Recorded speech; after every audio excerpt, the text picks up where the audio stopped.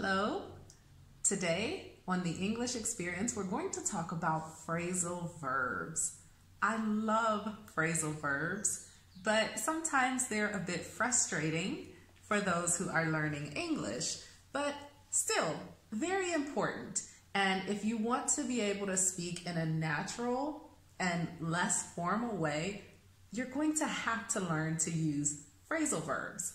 Take this for example. After my work was complete, I went and bought a pizza, then returned to my home. That's a good sentence, right? But with phrasal verbs, we can say it in this way. After I got off work, I went and picked up a pizza and went back home. Much simpler, right? Much more simple, much less formal.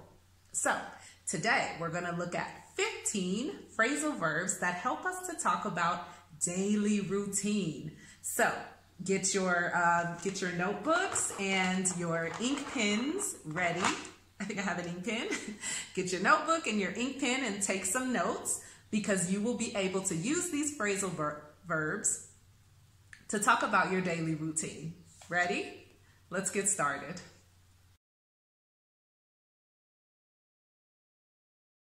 Let's start from the beginning, shall we? What is the first thing that we do in the morning? Well, first, you have to wake up. That is our first phrasal verb, wake up. And it simply means to stop sleeping. So, in the morning, you are asleep, and then you wake up. So, that's our first phrasal verb. I usually wake up at about 6:30 a.m., very early. What time do you wake up? After you wake up, what is the next thing that you must do? Well, you have to leave your bed, right? So our next phrasal verb is get up. Okay, you have to get up. So waking up is different from getting up because when you get up, you have to move your body. You have to change the position of your body to get up. So at night, you are lying on the bed, but after you wake up, you have to get up, right? Wake up, then get up. As I mentioned, I usually wake up at about 6:30 a.m., but I don't get up until about 7:15 because I like to stay in bed and look at my phone. I know, it's a bad habit. Anyways, now we've learned our first two phrasal verbs, wake up and get up. What do we need to do next? Well, I don't know about you, but after I get up, I usually go into the bathroom. So that's our next phrasal verb, to go into. So you go into the bathroom, and what do? Well, you usually wash your face, right? Brush your teeth. Maybe you take a shower or a bath. And so the phrasal verb that we use to talk about all of those things is wash up. Wash up means to clean your face, clean your hands, clean your body. So instead of saying in the morning, I clean my face, I clean my body, I brush my teeth, we can use one phrasal verb that means all those things and say, I wash up. I wake up, I get up, I go into the bathroom and wash up. Okay, now we're making some progress in our morning. Let's look at another phrasal verb. What is next? What do we do after we've washed up? Well, usually we have to find some clothes, right? So, look for. That's our next phrasal verb.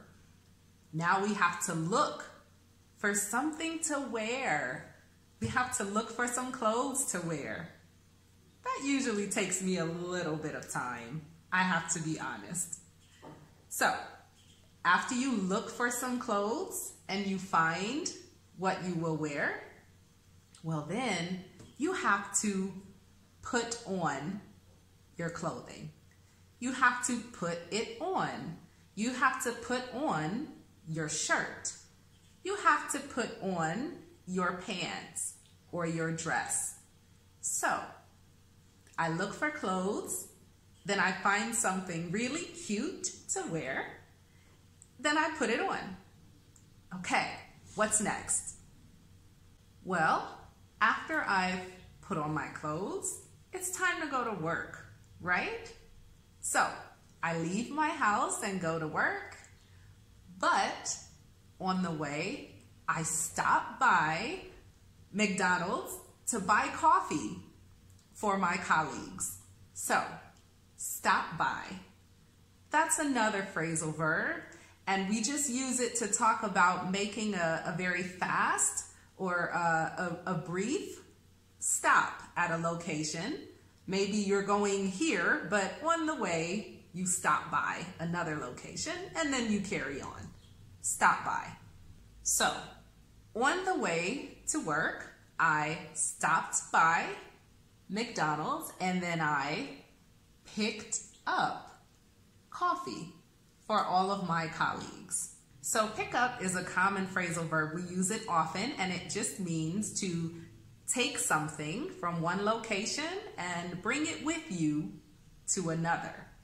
So we can use it to talk about people, or we can use it to talk about things. So I can pick up a pizza. I can pick up some coffee for my colleagues at work. I can pick up my nephew from school. So anytime that you retrieve something or you take something with you, you're picking it up.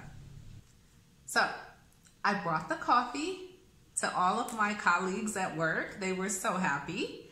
And I had a normal day at work. It was very productive. We came up with a way to cut back costs, production costs. Okay, now we've got a couple of phrasal verbs in this sentence. The first, to come up with. It means to have an idea, okay? So maybe there is a problem and you have to find a solution or come up with a solution. So we came up with a way to cut back production costs. Cut back. That is another one of our phrasal verbs. And this one is a little more simple because it just kind of gives the idea of reducing, right? So if I cut back on eating sugar, that means I'm not going to eat as much sugar. I'm going to reduce the amount of sugar. So if I cut back production costs, that means that we're going to spend less money on production. You get the idea. So, good day at work. We came up with a way to cut back production costs. Sounds very productive, yeah? All right, so fantastic. So after that, I got off at 5. So, get off. That's another phrasal verb, and it means to quit working or to stop working, okay? So at the end of each day, most people have a time when they usually get off. Maybe you get off at 4:30 p.m. or 5 o'clock p.m. or 6 p.m. every day, okay? So you could say, I get off at 5. Yesterday, I had to stay late and I didn't get off until 7. So that's another phrasal verb that we can use to talk about the time when we finish work for the day.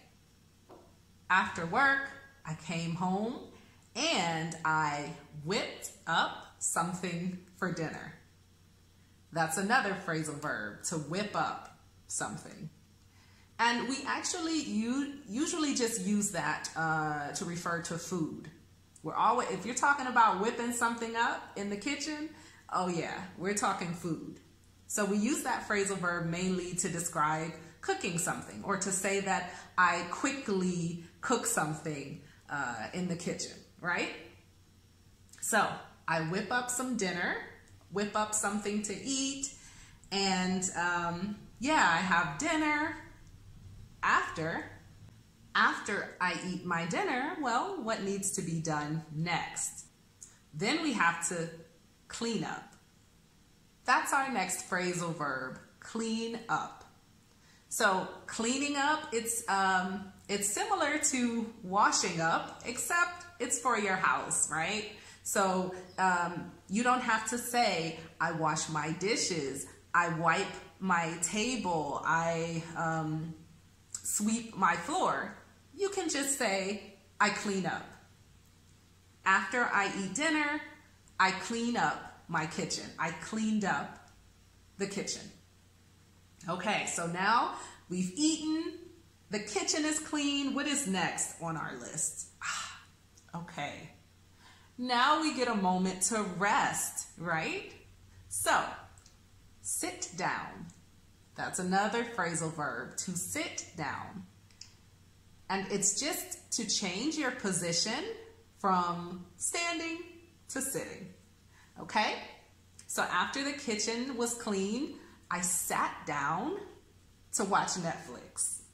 Yeah, that sounds like a good idea. We eat and then we sit down and watch Netflix. After watching a series on Netflix, I go into the bedroom, and then we talked about the phrasal verb put on, right? In the morning, we have to put on clothing.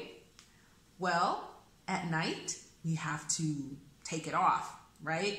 We have to take those things off. And that is the opposite phrasal verb for put on. So you put on and you take off.